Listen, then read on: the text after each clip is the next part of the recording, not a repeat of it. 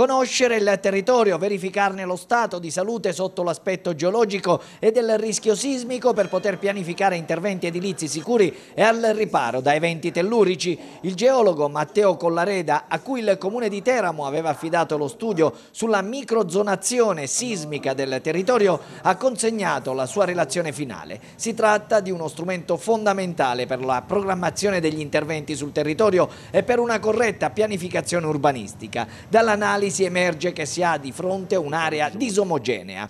Presenta quindi delle criticità sismiche differenti in base al contesto geologico.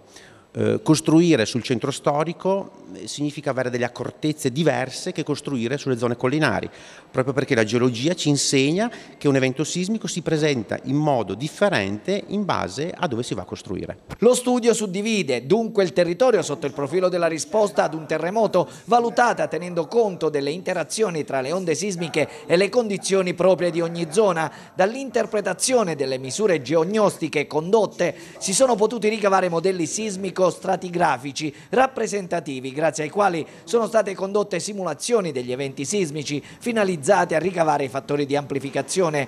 Il risultato finale sono le mappe denominate carte di microzonazione sismica, che forniscono una base conoscitiva sulla pericolosità sismica locale delle diverse zone e consentono di stabilire gerarchie di rischio. Ad esempio, la zona ad est, quella dell'area industriale, è sicuramente quella meno a rischio, mentre il centro storico e le aree collinari hanno un fattore di rischio più alto.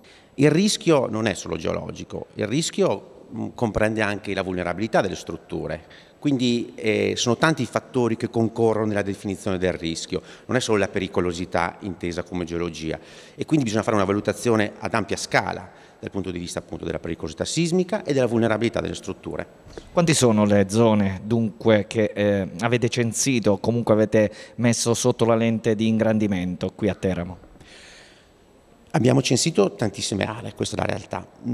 Tutte le zone fortemente urbanizzate, quindi quelle del centro storico, piuttosto che le zone industriali del fondovalle, ma tantissime anche frazioni cosparse nel territorio di Teramo.